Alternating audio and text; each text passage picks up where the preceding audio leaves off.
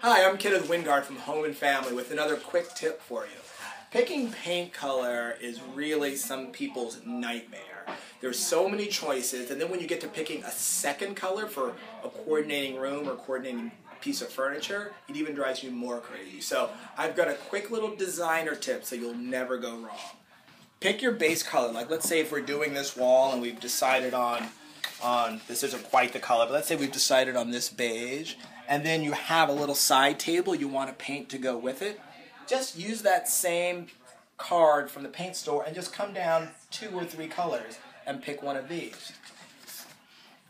There you go. It'll automatically complement your wall color without contrasting it because they're all in the same family. It works with any colors. Let's say if you were going to do gray blues, you could paint your wall this color, and then maybe you're going into your master bath, which is next to that, just go down 2 and paint it that color. You're always going to get a nice cohesive family of colors, and no one's going to roll their eyes when they walk into your room. So hopefully I've taken a little bit of the drama out of painting.